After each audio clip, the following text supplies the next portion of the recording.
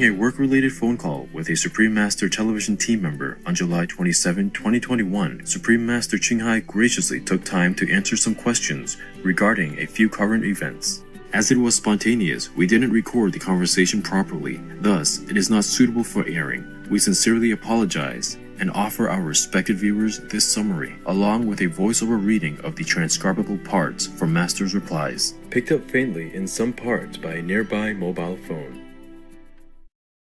Upon being asked how she has been doing, Master said that she was okay, but very busy, taking care of many things every day, not just Supreme Master television, but also numerous other matters and issues, ranging from businesses to people's varied temperaments. Master said that even with the pandemic, which also affects her venture's income, a lot of funds are still being given out by her all the time, and there are many monthly and other expenses that need to be taken care of. Master is living alone and very simply, at present, in a 2x4 meter room. It is a space that would be sufficient in case she needed to take care of her dogs. Her desk is the same as how we saw it before, with all the cables and wires running all over it. She also mentioned that it was encouraging for her to hear some good news from around the world. For example, the northern and southern parts of Korea have taken peaceful, positive steps by resuming communication and agreeing to improve ties. Also, some rich patrons invested in a new vegan production company. Plus, vegan food and the vegan trend are growing so fast. Master then asked if there were any other questions. Yes, there are. In California, a law called Proposition 47 requires some certain serious crimes to be charged as less serious ones, with the consequence that criminals are openly committing acts of theft without fear of prosecution. For example, one would have to steal over $950 of goods from a store to commit a felony, and thus have the police be interested in arresting the suspect. Below this amount, it is a misdemeanor and not considered worth the time of the police and prosecutors to arrest and convict the individual. What does Master think of this law? Master answered that even misdemeanors, meaning minor crimes like theft, are unlawful and could lead to worse, more serious felonies. Investigators say Joseph Espinoza and his accomplices pulled up in an SUV trying to rob Nick and his friend as they stood outside, before Espinoza allegedly fired several shots. He was shot in the back of the head, running away. Just hours before the deadly shooting, Fresno police say officers found Espinoza and his friend Jose Figueroa in a room at Motel 6 on North Blackstone. They arrested Figueroa on gun charges and found methamphetamine on Espinoza. But instead of being booked into jail for a felony under Proposition 47, he was issued a misdemeanor citation for that charge. Prop 47 did kill my son. Thus, governments should not be encouraging lawless behavior, which might cause other states or countries' people to think that misdemeanors are acceptable. Also, after the California law was implemented, many small businesses and people have suffered from an increase in thefts. In some worst cases, businesses were forced to close, maybe due to fear of attack and loss of income. Master said this is not right, and so she does not agree with this law. In Master's words, they take anything they want and run out, just like that. That is not a good example for anybody, especially for the children. You see that. That's right. Maybe the prison is full, but they can build another kind of prison. Yes. Don't have to keep moving them to the extremist prison. They can build a more simple prison for the very light kind of misdemeanors, they call it, right? Yes, misdemeanor. And then make a job in there, create a business to sell, to give them work. Yeah, that's right. Make kind of a company, and all the misdemeanor people have to work there to earn their keep. Yeah. We take the freedom from them, but when they are here, we try to help them to get better citizens. Inmates have a normal work week, giving them routine and responsibilities, training to be car mechanics, and graphic designers in a state-of-the-art studio. From the city hall, we're getting jobs from them. Learning skills like restaurant prep, where they're trusted to handle knives, can help them get jobs on the outside. Before I think more like a criminal, but now I start to think more like a normal guy, you know? They cannot, just because the prison is full, tell people to go out and steal. That is against society's principle. That will lower people's dignity and create a chaotic, unsafe living environment. You cannot just live freely, stealing people's property like that. And then in the meantime, you're even defunding the police, telling people to not buy guns and all that. No wonder crime soared up, because it is all contradictory. The business owners have to pay taxes, have to pay their employees insurance, bonuses, vacations, etc. Right. They also have their families, children to take care of too. They must pay for all kinds of insurance, mortgages, school fees, and hundreds of other things. The government is responsible for the poor, not shoving this burden to private citizens who already contribute for this through tax payment. How can they live being robbed any time without protection from the police and authorities? Yeah. On top of that, they're not allowed to have guns for defense. Not that I support guns, but the poor, hapless people will be forced to resort to this means of defense, thus create a more beyond control, violent society. It's absolutely against logic, morals, and any society's safety standard. I hope they will change this harmful law. I mean, people have to survive. Yes. I mean the good people, the hardworking kind. That's right. The backbone of society. Shop owners risking their capital to open a business. They must earn their money. And if the shop's items are always being stolen like that, the business will be out. Then consequently, the employees, the good kind of people, will be fired. And then he has no money, and then what to do? Copy that thief. Yes. Maybe because they have no job, or maybe because they say, oh, what the heck, why not? Yeah. They work very hard, and that guy who does nothing can come in and take everything he likes. Why the heck I don't do the same? See what I'm saying? That's right. It's a very bad example. Don't you think so? I agree. I mean, it creates like a ripple effect. Yeah. If one person does it, the others think, oh, it's okay. And this is not good. Sure. Even in Europe, they saw all of that. Yes. It has this very bad reputation for whatever county of the United States or state or country. You cannot teach people to be immoral and bad and then expect the whole nation to be safe and sound, especially the USA, the country that people look up to. Imagine being called the country of thieves. What an honorable name for its citizens. Yeah. Suppose the thieves came into any of these lawmakers' homes. I don't think the lawmakers would be welcoming and say, okay, take my daughter's bicycle, take my son's computer, right. Take my best suit, help yourself, take anything you want. They're less than $950. I don't think any of these lawmakers would do that. No.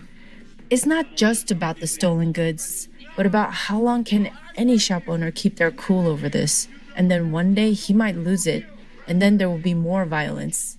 It's about people's peace and people's lives. Can you see that clearly? Yes.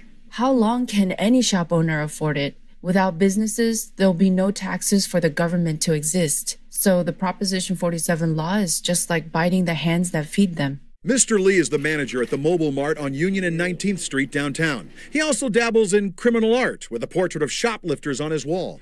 But he says it's gotten much worse the past 2 years. We just caught another one. When? Today? About 10 minutes ago. He has dozens of video clips of people trying to slip items into their pockets and pants. However, Mr. Lee believes he's only catching about 20% of them. How often do people come in and create problems in the store? Every day. Every single day. It's not an exaggeration. While the interview was underway, customers were filling their pockets with merchandise and just walking out of the store. Is shoplifting an issue? No, yeah. They decriminalize petty theft in California. So it happens every few minutes. Literally in our store, probably 15, 20 times a day. 20 times a day? Oh, yeah. Businesses say rampant and brazen thefts, many tied to larger criminal fencing operations, are escalating at a rate they've never seen before. People walking out of big and small stores with whatever they want. That Walgreens over there got marked as a store that you could walk in and steal stuff. And another thing, American people are well known for their generosity and giving charity.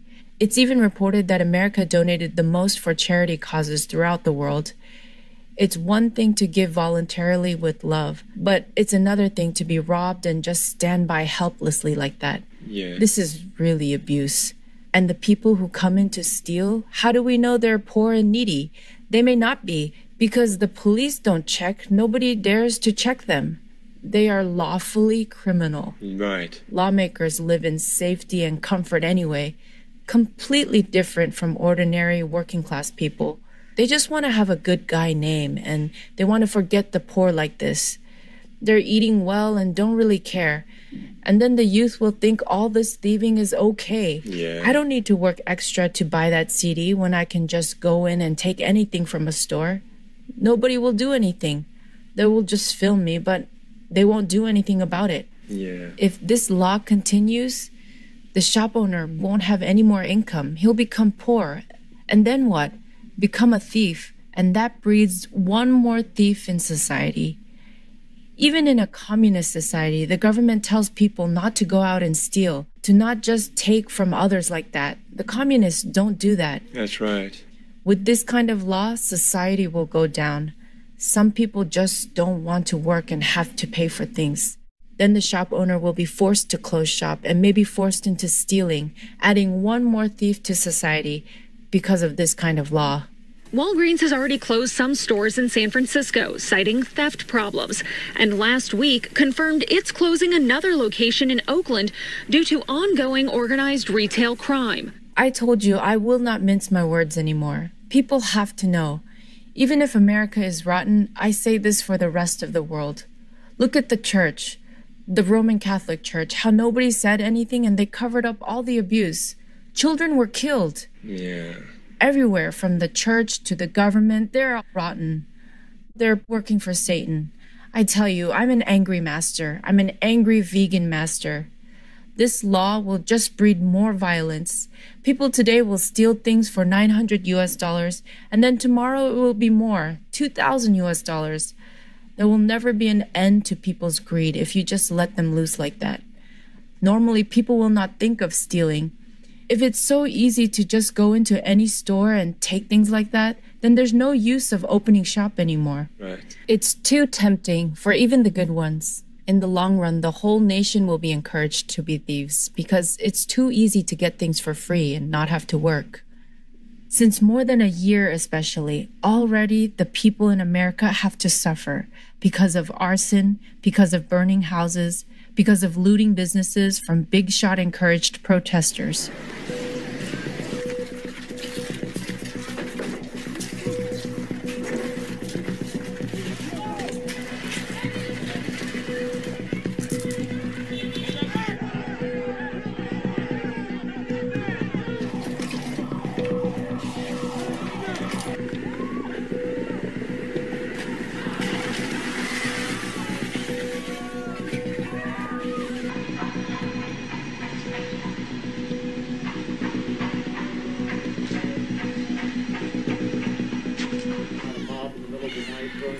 People will do what they do.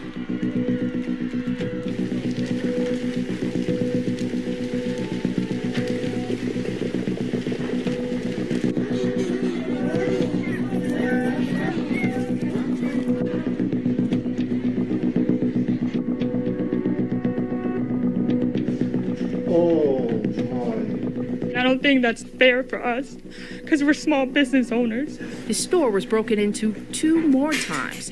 Each time, Williams had to come out of his own pocket to restock. A lot of my own people was, oh, she ain't got to worry about that. She got insurance. People don't know how insurance works. I haven't gotten paid for insurance yet. In some cases, buildings were burned, never to reopen, or remain boarded up months later while owners try to recoup their losses. So far, I think we've lost about 10 businesses.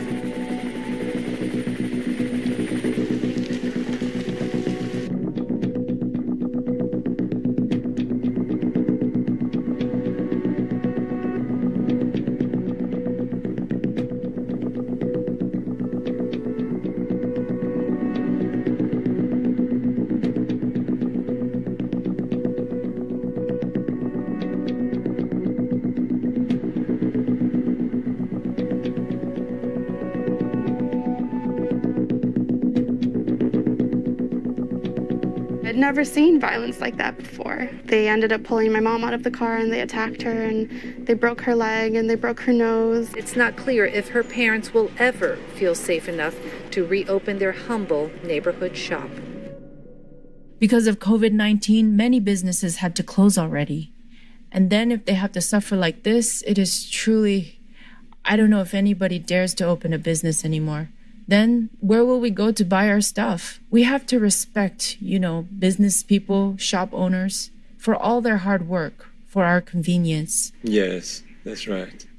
They should solve the economic problem, not just avoid the crowded prisons, or playing the good guy, caring not about how hardworking taxpayers must face hardship, danger daily, fending for themselves in a fearful, lawless country.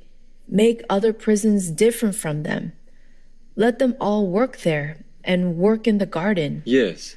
Even plant vegetables, make an organic farm, plant and sell. Yes. And enjoy. We're having shortages of food at present due to the climate, COVID, and tons of other reasons. So let them contribute, not burden their countrymen and make bad examples for others, especially for the youth. In Finland, many detainees are sent to low-security facilities where they interact with the local community, have jobs and prepare a smooth return to society. About 1/3 of the prisoners work outside for the National Forestry Commission. Others work in civilian jobs, as long as they have authorization. And the rest work here on site. Part of that site is the prison farm. Do you think a prison like this will stop you committing crime in the future? Oh yeah, it's good, the system here. It's good because they treat you different. They want you to be a better person for the future, so they give you an opportunity. Every indicator shows that, yes, it works better.